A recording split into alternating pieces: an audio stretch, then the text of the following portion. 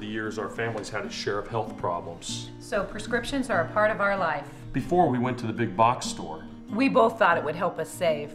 But with the long lines and impersonal service, filling prescriptions became a chore.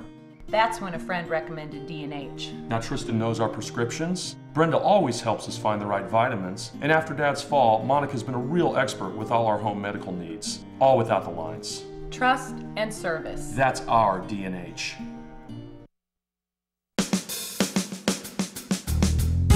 Good morning and welcome to Radio Friends on Thursday, October the 8th. I've got Steve Johnson over here to my right, Missouri River Community Network, and you've got something special coming up this weekend, right? It's true.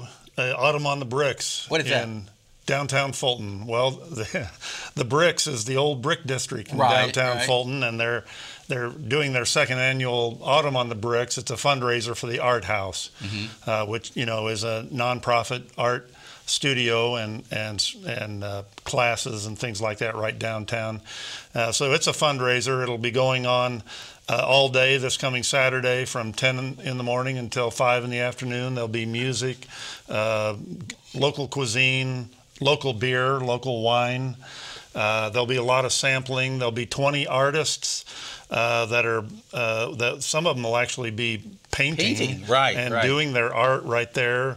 It's actually a juried show, and there's several artists that are a part of the Missouri Best of Missouri Hands, which is a juried organization from people from around the state, and then the Fulton Farmers Market will do kind of an expanded farmers market, so there'll be lots of good food. Wow. Pumpkins, there'll be a big pumpkin area, and so there really is something for everybody. It's true. You're going to have food, you're going to have music, you're going to have art, and you're going to have wonderful camaraderie. It's true. It will be nice. I do want to mention the music. Dave Alvin from 10 to noon, Joel Anderson from 12:30 to 2:30, and Faded Youth from 3 to 5. Oh, wait a minute. Why do you chuckle about Faded Youth?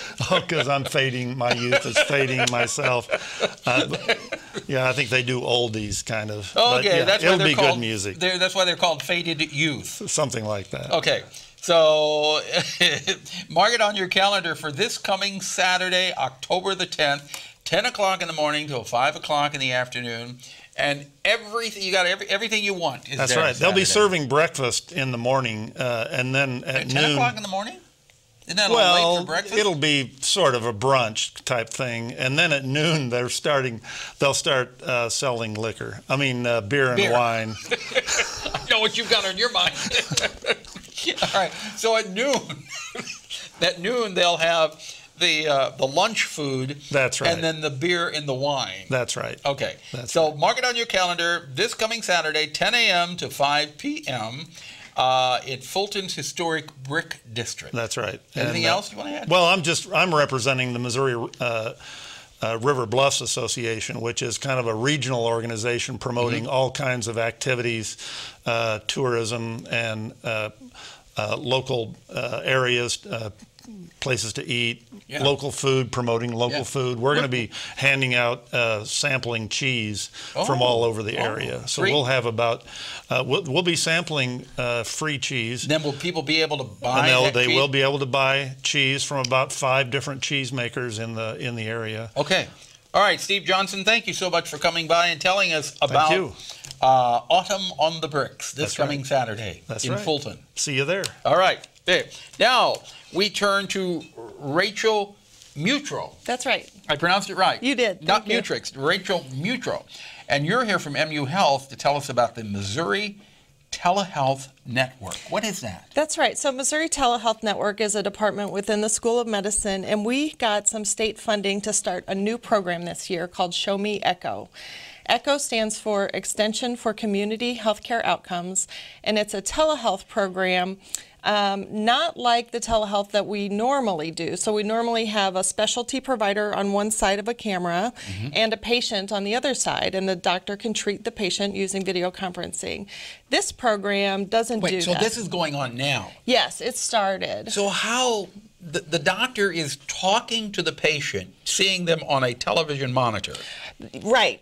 That's what we normally do in telemedicine, and we've been doing it for 20 years. For 20 years? Yes. Where have I been?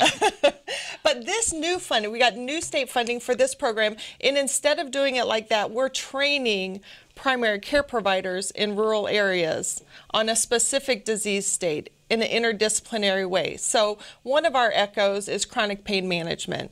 And so we have a chronic pain specialist, a pharmacist, a psychologist, and a nurse to train primary care providers to better take care of their own patients with chronic pain so they don't have to refer them to a specialist and have them drive all the way to an urban area.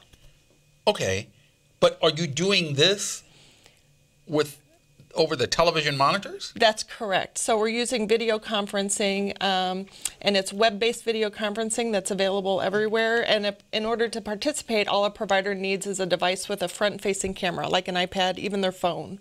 Mm-hmm. And they can join up, and they get free continuing medical education credits, and they get to keep their own patients in their own communities and take care of them. And do you find that this is as effective as meeting the person face-to-face and talking face-to-face? In many cases, yes. So it's been, telemedicine has been studied for more than 20 years, and telemedicine in general, depending on the specialty, does as good of a job as seeing them in person. Now, the gold standard would continue that a doctor would want to see a patient in person if they could. However, if the patient can't travel to see them, then we would use video conferencing for that. And that's telemedicine. That's called telemedicine. It's called telemedicine.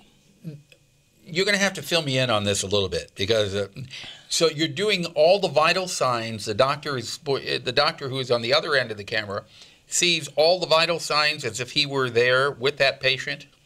It depends on what they need, what the doctor needs in order to treat and diagnose a patient. But sure, someone in that building could do vitals and then relay them, over video. A nurse could tell them what they are.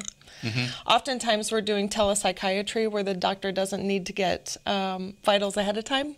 They see the patient. Telepsychiatry? Yeah. Okay. That really has come a long way. Yes, it's actually telepsychiatry is the #1 use of telemedicine in Missouri.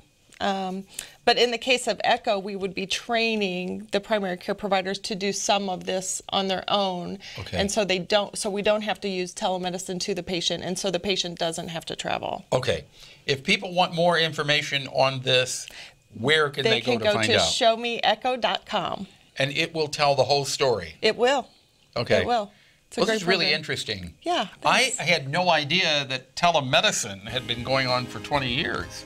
Yeah, it's great. It really helps the patients. Okay. Rachel, thank you so much for coming by. Thanks. Rachel Mutrux. That's right. And your 2 nephews are over there watching Aunt Rachel. Hi, Jack and Justin. Okay. Out of time for today. Tomorrow, Bradford Farms and Parent Link. Our program directed by Travis McMillan, Reynolds Journalism Institute. Audio is Pat Akers from KBIA. Our floor director, Kevin Casson, and our assistant producer and guest coordinator, Uncle James Mouse. Bye-bye.